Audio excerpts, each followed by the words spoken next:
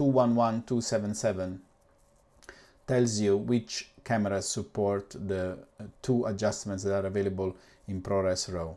Those are the color temperature adjustment and the ISO exposure offset. As you see here, this note has not yet been updated for Olympus cameras, but it gives you an idea of what adjustments are supported by which camera model.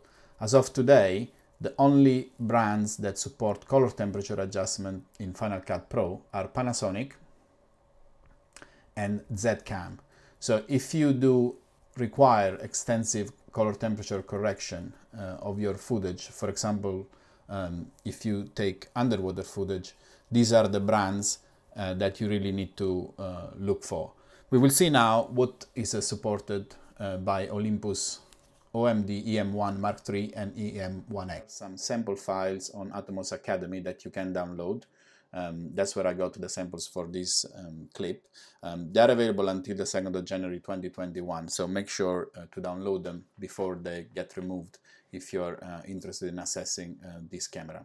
The other thing that is interesting is obviously something explains, how the shot has been done, etc.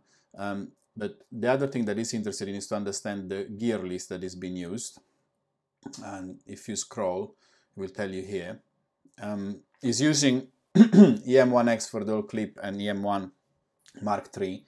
And lenses used are the Olympus 1240 2.8 Pro and the Olympus 714 2.8 Pro, with obviously the Atomos Ninja 5. They did use some ND filter and Promise filter from Nissin, which gives the footage a specific effect on blooming highlights and also softening the excessive sharpness of the footage.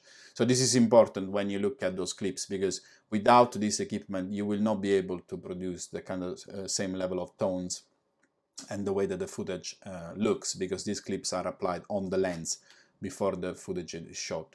Another consideration is about the lenses being used. These lenses are slow and there's a lot of dark scenes in this clip, so you will see quite a lot of grain.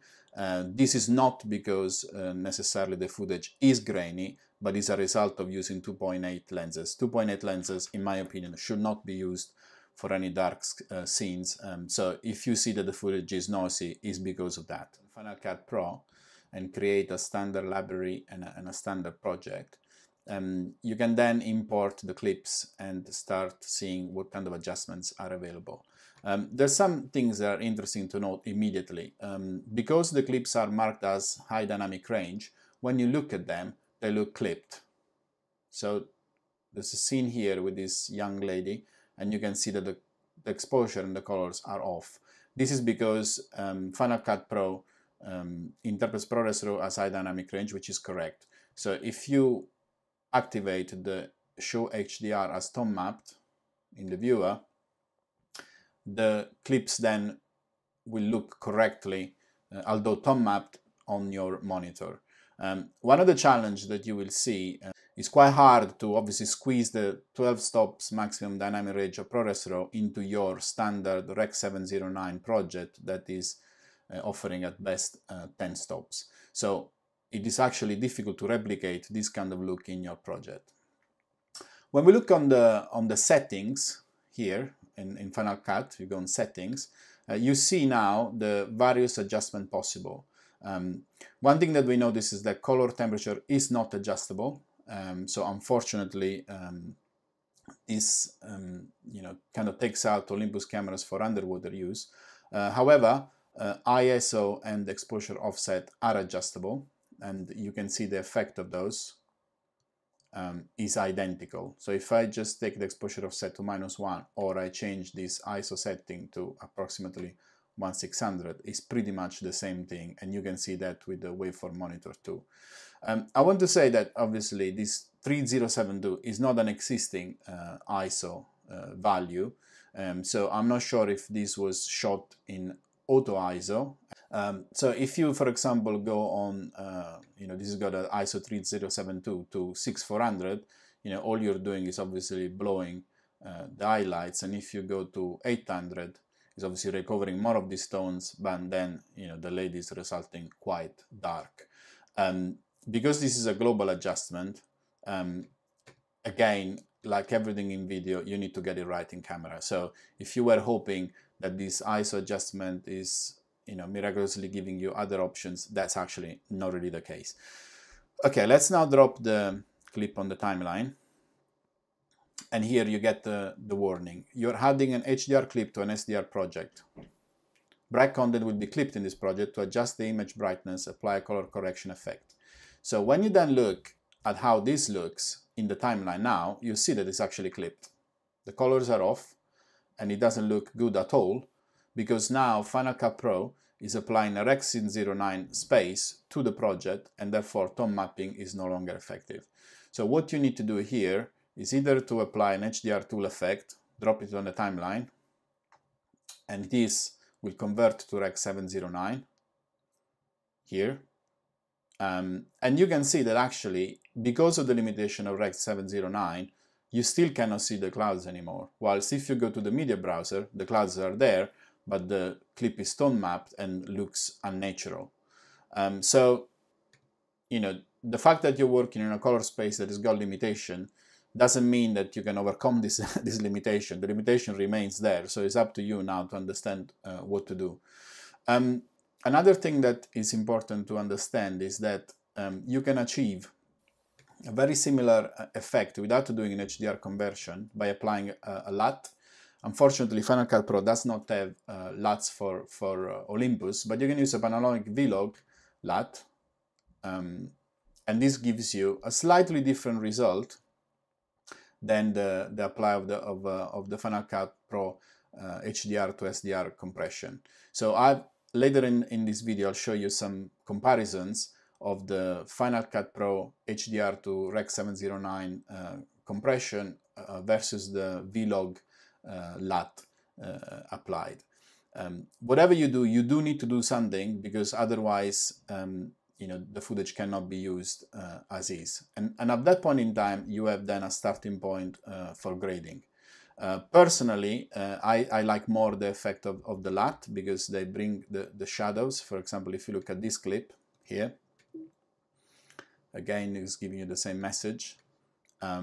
If you look at what the HDR tools does to your clip here, see here, you see that it's crushing the blacks quite a lot, and we can see this on the waveform. See the waveform here. Obviously it's clipped here, see it's over the 100, and it's clipped also on the black. Put the HDR2, there's a bit of compression, but it looks still a bit dark. If you do the log conversion,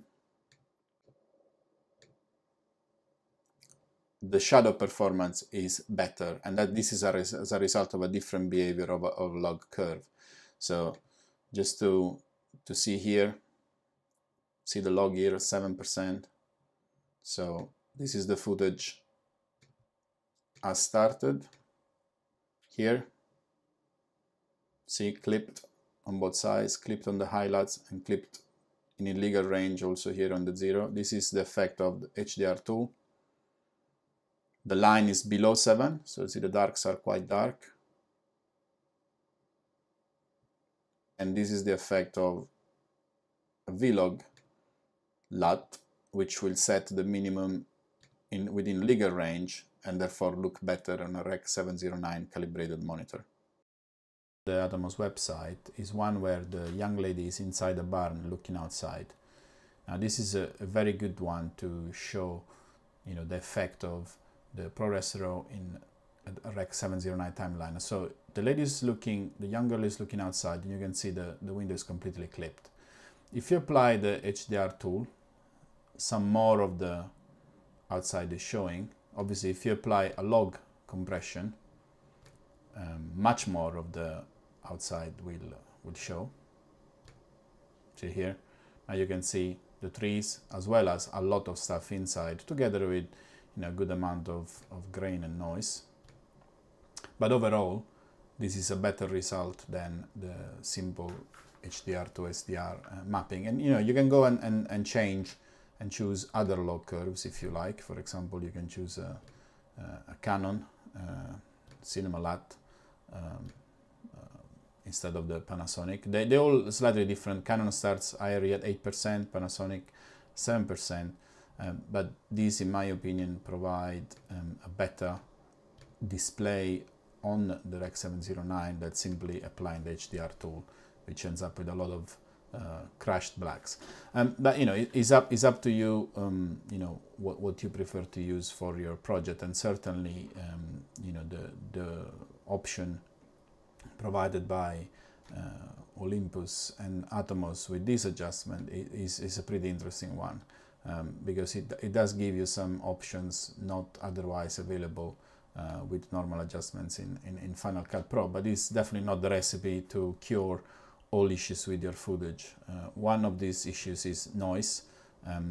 If you look at other part of the clip, you can see that you know there is considerable amount of noise, chroma noise here and luminance noise combined, and this is because the sensor being used is small, and also, I mean, to be frank, here the choice of lens is really poor.